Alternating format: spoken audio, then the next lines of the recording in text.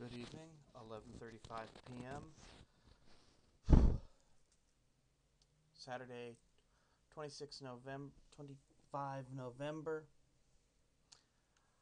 2006, the Saturday after Black Friday.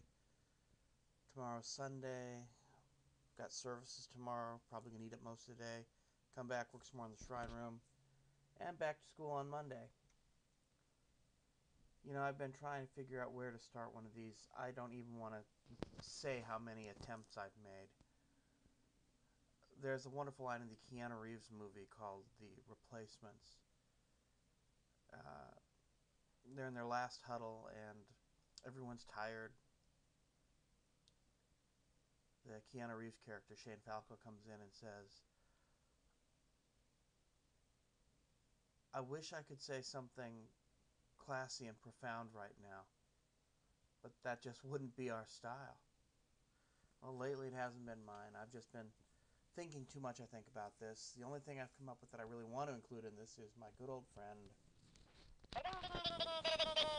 Crazy Frog.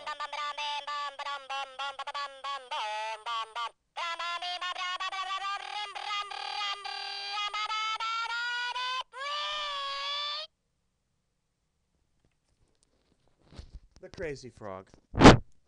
Or as he's often known, the annoying thing. The most annoying thing in the world next to me. Well, let's get this back in. There we are. As I was saying, what I was thinking about with this problem is kind of like a blank book. You buy this blank book. It's not a notebook. It's this wonderful hardbound book. It looks like it belongs on a bookshelf in a library. And you keep it blank for so long because you're afraid you're going to write something foolish or stupid, whatever, in it.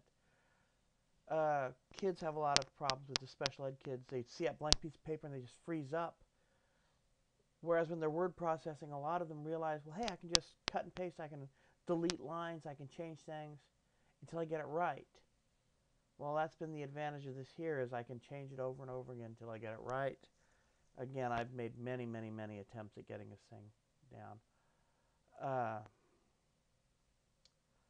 This is just the first attempt. I'm going to take a minute and show you the room really quickly. And then I guess that'll be about it. So let's take a fast tour of the room. Okay. Telephone. Computer. Crazy Frog. Mirror. The bed. Over next to the bed, of course. Whoops. See if I can aim this thing a little bit more effectively. Over next to the bed, you can see all the breathing equipment that keeps me alive at night. The bed, of course. And up there's my electric prayer wheel, clock radio, telephone, etc. Curtain. Outside, there's not too much to see because it is night. I'm aiming this thing down at the Great Gray Toaster, but you can't really see it too well from here. And, of course, the last thing you see,